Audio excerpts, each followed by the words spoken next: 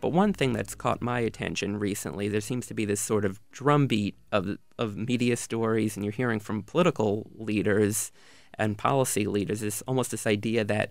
we can't really afford to do anything in terms of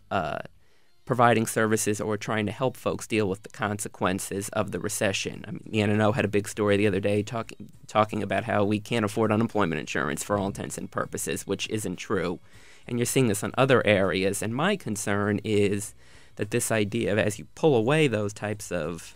supports, I would challenge the assumption that we can't afford it, but that's another issue.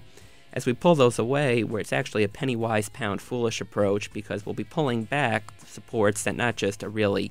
helping individuals weather the storm, but right now we're providing the only source of economic activity out there, going back to what we talked about earlier. So I think we're setting up a dynamic where this idea that saying we can't afford to do things that help people weather the storm really will wind up, you'll take away things that have a pretty strong economic impact, and they're helping to prop up the economy in large ways, and that we're just going to wind up making the situation that much worse.